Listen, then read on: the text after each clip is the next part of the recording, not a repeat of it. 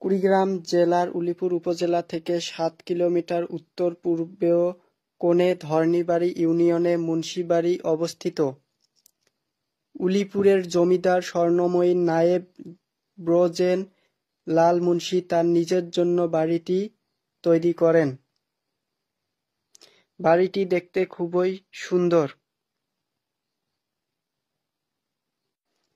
৩৯ acre আয়তনের বাড়িটির ভবনের ভিতরে ও বাইরে নানা কারুকাজ করা স্থাপত্য শৈলী।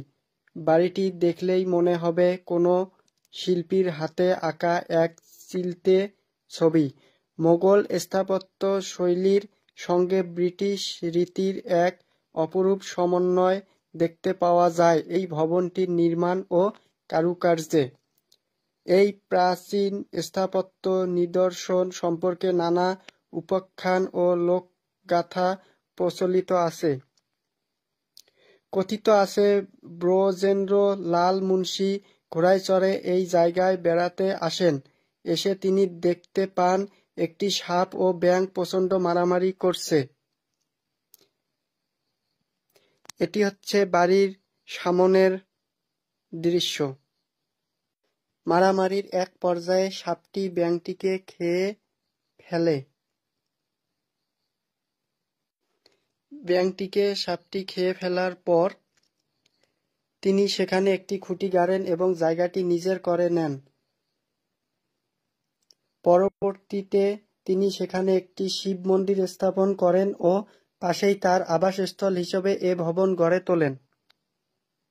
নির্মিত ভবনের একটি শিলাখণ্ডে ১৮৮০ খ্রিস্টাব্দের কথা উল্লেখ আছে। এ থেকে ধারণা করা হয় মুন্সি বাড়ি ১৮৮০ এর কিছু পূর্বে নির্মিত। এটি বাড়ির পিছনের ফলক। ব্রজেন্দ্র লাল মুন্সির স্ত্রী আশরাত মুন্সি ২ মেয়েকে জন্ম দেন। বড় মেয়ে সুচি রানী ও ছোট মেয়ে সুষমান কান্তি খুব অল্প বয়সে মারা যায়। কুষ্টিয়াতে সুচি রানীর বিয়ে হয়। পরে তারা পরিবার কলকাতায় বসবাস করতে চলে যায়। কোনো পুত্র সন্তান না থাকার কারণে আশারাত মুন্সি সেবা করার জন্য একজন পুত্র সন্তান দত্তক গ্রহণ করেন। আশারাত মুন্সি মারা যাবার পর দত্তক সন্তান ও তার পরিবার সবাই কলকাতায় চলে যায়।